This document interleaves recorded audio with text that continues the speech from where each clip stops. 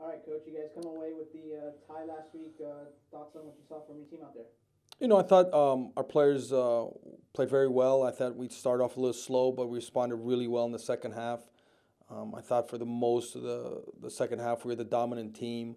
But if we analyze the game overall, I think 0-0 is a fair result. Both teams had about the same amount of chances to score a goal. Now you got a quick turnaround. You guys head up to Chicago State.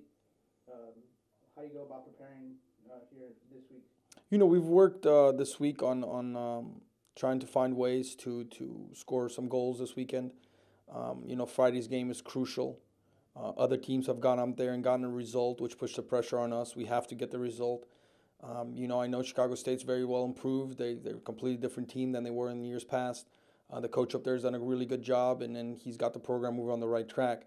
So for us, it's crucial that we don't go up there thinking it's going to be easy. We don't try to go up there thinking it's going to be a win. It's going to be a very tough game in very cold conditions, which is a big challenge for us. And I think the players have to really step up to beat them. Now then, right after that, you have to come back home for Senior Day. It's a little bit different where you have a one away game and then a home game. How do you go about preparing for your team for that? Well, these split the weekends are difficult, but at the same token, it's not any different than any other game in the WAC.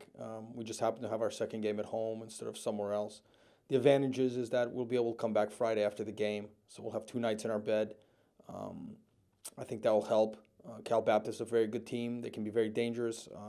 That game will have a lot of seeding implications in it, so we have to be at our very best to come over with a result that day as well.